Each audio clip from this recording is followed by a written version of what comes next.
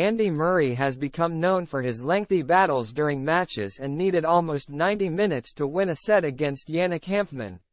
Andy Murray made fun of his lengthy matches after needing 2 hours and 20 minutes to beat Yannick Hanfmann in straight sets.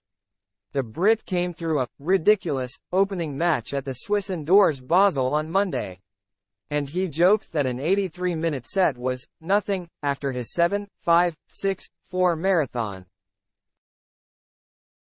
Murray has earned himself a reputation for playing lengthy matches this year, usually being dragged to a final set and getting embroiled in endless deuce games. He kept it up at the Swiss indoors, where the score was still only 2-1 after half an hour and 3-2 following 45 minutes of play when he faced Hanfmann in the first round. The world number 40 ensured that the first set wasn't an easy one after leading 5-2 as he was broken while serving for it and eventually closed it out 7-5 after 85 minutes. And Murray joked about his reputation after seeing another set go the distance, with Zhu Lin needing 83 minutes to edge Veronika Kudermetova 7-6-5 in a tiebreak at the Zhuhai Elite Trophy.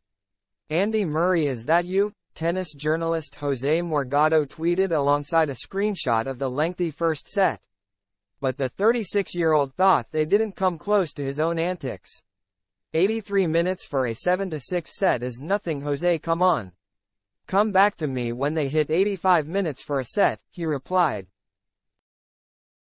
It comes after Murray claimed it was ridiculous to spend 45 minutes playing the first 5 games of his match against Hanfmann. Speaking after he notched a win over the German, Murray said, "It was tough.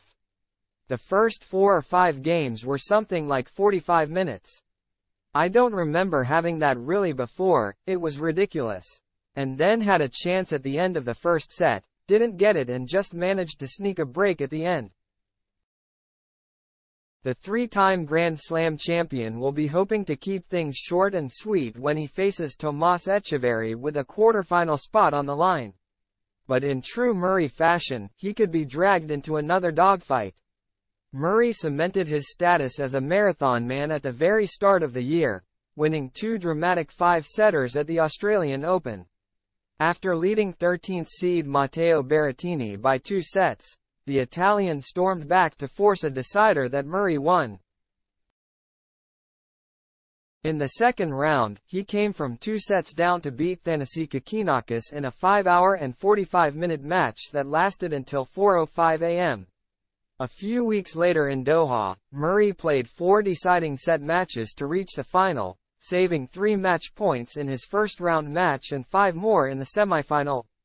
He will be hoping to reach his first ATP Tour final since his dramatic Doha run at this week's Swiss indoors.